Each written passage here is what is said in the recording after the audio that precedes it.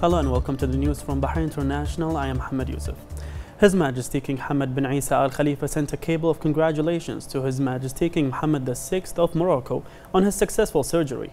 His Majesty wished the Moroccan King lasting good health and the Moroccan people further progress and prosperity under the leadership of King Mohammed. His Royal Highness the Prime Minister Prince Khalifa bin Salman Al Khalifa issued Edict 7 of 2020, adding Item 9 to Article 1 of Edict 9 of 2019 on restructuring the Council of Water Resources. Item 9 adds as member of the Council the President of the Sustainable Energy Authority. His Royal Highness the Prime Minister Prince Khalifa bin Salman Al Khalifa chaired the cabinet meeting remotely in the presence of His Royal Highness the Crown Prince, Deputy Supreme Commander and First Deputy Premier Prince Salman bin Hamad Al Khalifa, and Secretary General Dr. Yasser Al Nasser made the following statement.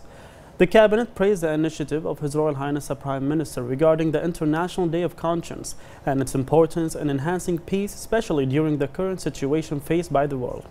The Cabinet expressed thanks and appreciation to the UNESCO for allocating this day, which reflects the high status of the policies of Bahrain under the leadership of His Majesty King Hamad bin Isa Al Khalifa.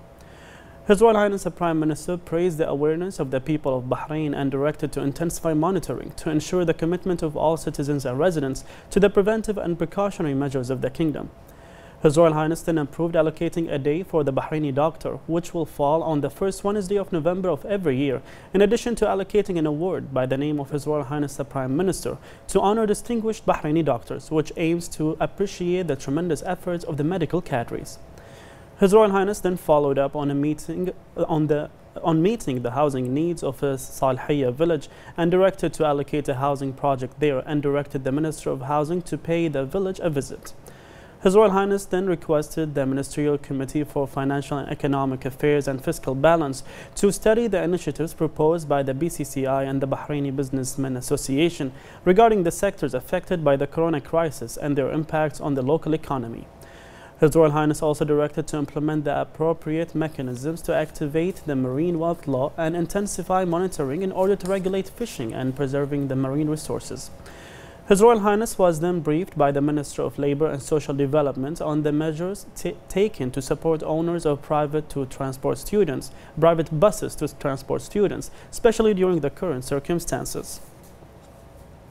Based on the recommendation of the Coordinating Committee led by His Royal Highness the Crown Prince, the Cabinet approved issuing a draft decree by law on the inclusion of emergency expenses in the state's general budget for the fiscal year 2020. The Cabinet also approved the issuance of a draft decree by law on amending some provisions of the Reorganization and Bankruptcy Law and decided to take the necessary constitutional and legal procedures. In implementation of the directives of His Royal Highness the Prime Minister, the Cabinet reviewed a report from the Minister of Oil on the environmental projects and initiatives implemented in Ma'amir and neighboring areas through BABCO and GPIC and approved proposals to further improve the environmental situation in Ma'amir, reduce environmental loads in the area and study a strategic assessment of the environmental impacts. It directed to quickly implement these proposals in coordination between the Ministry of Oil and the Supreme Council for Environment. The Cabinet also reviewed a report from the Minister of Works, Municipalities Affairs and Urban Planning on including a plan to develop the infrastructure of Karzakan and ensures the development of internal roads and the sewage network. The Cabinet discussed a report presented by the Minister of Labour and Social Development on the electronic platform to accelerate the communication between the Ministry, employers and job seekers, and to multiply and facilitate recruitment processes by linking employer data and their needs for cadres with the data of job seekers, in addition to the services through which registration, employment, training and insurance against unemployment are provided. The Cabinet approved a proposal on exempting tenants of state-owned shops from the monthly rent for 3 months due to the conditions of the spread of the coronavirus pandemic, and also decided to stop collecting rents from tenants from stores owned by the Iskan Bank. The Cabinet approved a proposal to limit the financial package announced by the government at a value of 4.3 billion dinars to small and medium private sector companies and institutions that have been negatively affected by the precautionary measures to combat the coronavirus in Bahrain. The meeting approved a proposal to tighten controls on markets with regards to medical and preventive tools. The Cabinet approved the government's response on a proposal concerning the specified monthly installment at the beginning of benefiting from housing services provided by the Ministry of Housing.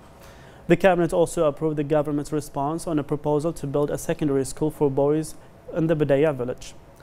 The Cabinet took note of the results of the conference held on the occasion of the 75th anniversary of the issuance of the United Nations Charter and the results of the extraordinary meeting of the Organization of Islamic Cooperation Executive Committee at the level of foreign ministers. It also took note on the results of the meeting of the Health Ministers Council for GCC states.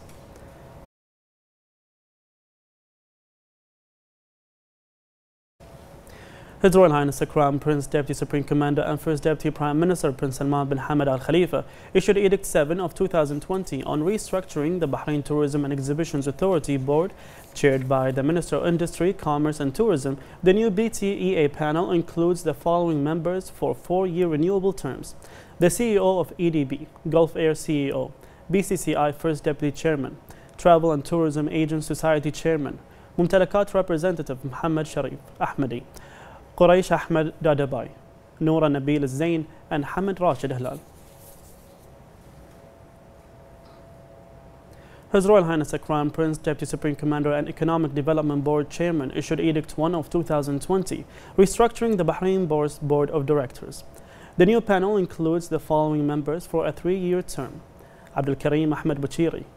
Hassan Amin Jarrar, Yasser Abdel Jalil Al-Sharifi, Dina Abdul Karim Al-Ansari, Ali Yusuf Al-Fardan, Abdurrahman Hamid Al-Zayani, Matthew Daikin, Saleh Hassan Hussein, and Narjis Muhammad Al-Qasir. The Minister of Information, Ali Rumayhi, praised the directives and initiatives of His Majesty King Hamad bin Isa Al Khalifa in dealing with the coronavirus pandemic, considering it an example to be followed in media which is responsible in influencing the awareness of society and motivating it to participate positively in maintaining public health and safety. The Minister also commended the directives of His Royal Highness the Prime Minister, Prince Khalifa bin Salman Al Khalifa, to all ministries and government agencies to communicate with the media and respond effectively to citizens' complaints and concerns, expressing pleasure with the role of the national media as a pivotal partner in supporting the dedicated efforts of Team Bahrain, led by His Royal Highness the Crown Prince, Deputy Supreme Commander and First Deputy Premier Prince Salman bin Hamad Al Khalifa. Rumayhi expressed thanks and appreciation to the national media and press cadres for their commitment to honesty and objectivity in spreading news quickly and accurately, and their role in promoting social awareness and rejecting any malicious attempt to politicize or misuse humanitarian crises.